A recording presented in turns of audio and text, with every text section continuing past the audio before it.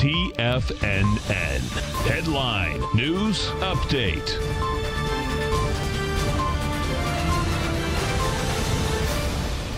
Welcome, folks. We have the Dow Industrials down 109, Nasdaq's off 29, S&P's off 13.5. Gold contract down $5.60, trading at $15.07 an ounce.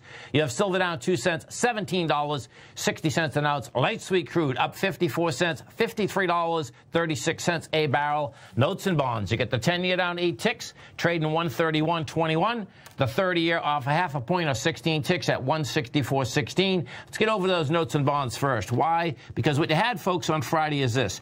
You had the S&P 500 up 57 points, but yet the 10-year as well as the 30-year would not back off. It had volume. It's pushing the highs with volume. What is that saying? That's saying that the 10 as well as the 30 wants to go up to its highs of September 3rd. That's 132.13. We had the 10-year this morning get down to a yield of 1.50.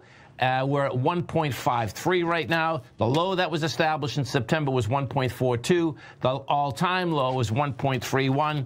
And bottom line, the note and bond market is still not believing that this S&P wants to go higher. In fact, it's telling us that that's a dead cat bounce.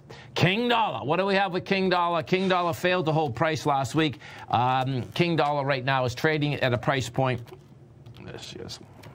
King dollar is trading at a price point of 98.795. Now, in order to get into lower range, folks, King dollar's got to get down to 98.371. We get over and we take a look at the S&P. What you have with the S&P is that you had a nice bounce last week. You went up 2 days, and your volume dropped dramatically. We're talking about, we made a low first with 284.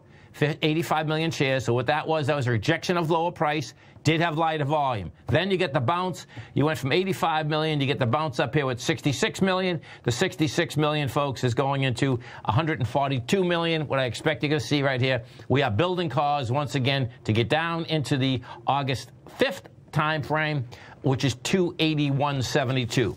Gold. What did gold do? Gold rejected lower price last week, had lighter volume. Gold is building cause for higher price. Gold wants to go after its all-time, well, not all-time high, the high of September, which is 1566. Right now, you're at 1507.